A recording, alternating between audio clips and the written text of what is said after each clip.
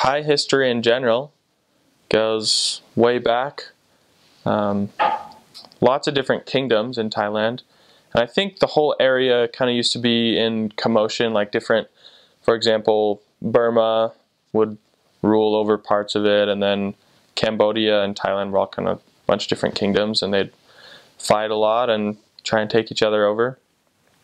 So Thailand has kind of ancient capitals in places like Sukhothai and Ayutthaya, which if you go to both of them, there's tons of just like ancient ruins, big temples, big buildings, kind of the palaces that were run over after, when they were conquered. They're still there. Lots of fun. The current king is the 9th king since the monarchy has moved the capital to Bangkok. So he's the 9th king. They love him. They love their king. I think there's a lot of different problems in Thailand, government, different things. But the king is kind of the guy that he's like the bigger man, I guess you could say. He settles the people down. He makes everything all right.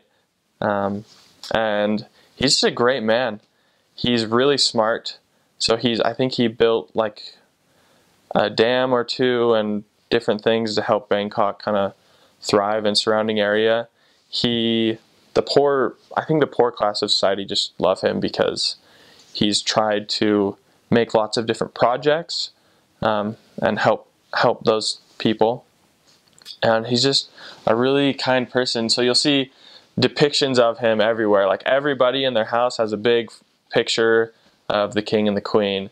And I remember some cities, if you like drive past a school, maybe 100 yards long, and the school wall, every 5 feet is a different picture, or like different painting of the king. They just love their king.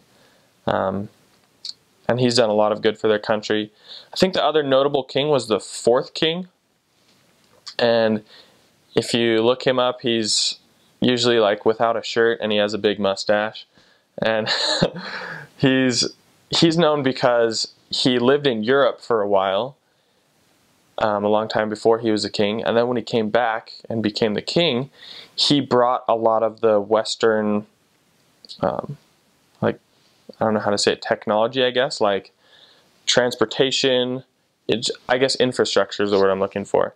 He's the one that kind of built Bangkok and Thailand into a bigger modern city. Gave them a lot of what they have. So they love him too.